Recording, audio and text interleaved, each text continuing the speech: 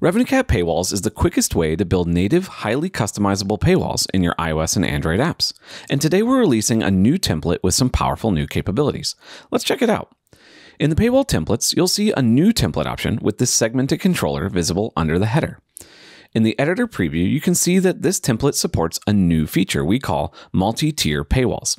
This means that if your subscription has multiple tiers to unlock different paid features, such as a standard or premium tier, you'll be able to display that much more clearly in your paywall. Let's select this paywall and see how it works. In the editor, you'll see all the color, copy, and image customizations that you're used to, but there's a tab bar at the top now that currently shows standard and premium tiers. This is where you'll add and remove tiers. We currently support 1 to 3. Within each tier, you can customize the entire paywall design. You can, of course, customize your tier name and colors for the tier selector, but you can also customize the entire paywall design per tier.